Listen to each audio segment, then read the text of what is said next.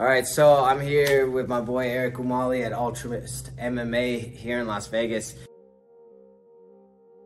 helping me get ready for tour.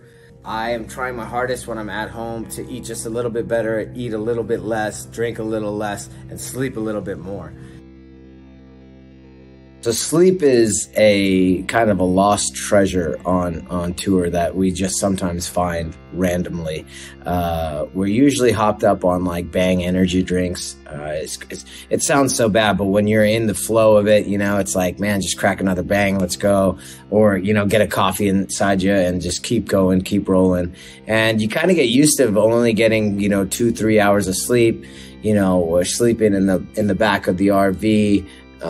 Eye masks on, you know, you get a couple hours of sleep after your shift. You know, I've driven 500 miles one night from one venue to another. That's about 8-9 hours, and then you drive all night into the mid morning, and then you got load in, you got sound check, you got VIP. So then maybe you get like an hour or so sleep before the show, wake up, play the show, and then pass out for another 5 hours.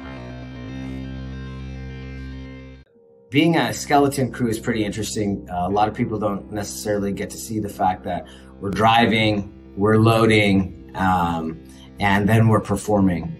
So, you know, it's like get to the venue, drive into the venue, the hundreds of miles to the venue, then unload all the gear, set up the gear, wait for showtime, play the show, go out to merchandise, load out the gear, load out the merch, get back in the vehicle.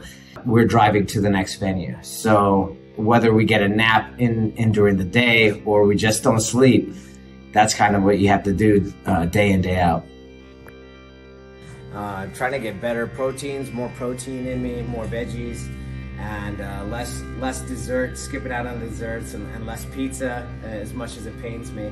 But, you know, I'm here working on my breathing, my core, and, you know, just getting strong and agile in my body and making sure that I feel powerful and strong when it's time to rock.